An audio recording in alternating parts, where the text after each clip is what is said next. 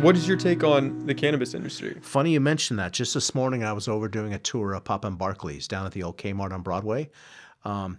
My theory on that is whether or not you do cannabis, the people who are running a legal business, they're employing people, they're paying taxes, they're going through whatever permitting fees. I mean, up on a wall there had all the different permits they had to go through, city, county, state, just to open up what they're doing now. And most of all these, what we call the good players, are doing everything they can to be good citizens here in our town. So although some people out there still think it's a drug, well, yeah, but so is alcohol and so are cigarettes. And So is your phone.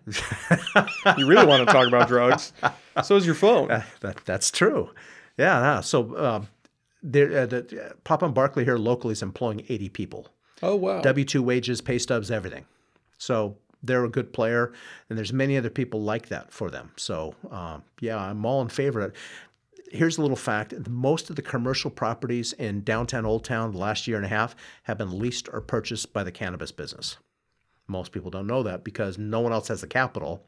The old OH's townhouse is now a cannabis manufacturing place. Oh, really? The coffee shop across from Target, used to be a drive-through coffee shop there. Yeah. That's now cannabis manufacturing.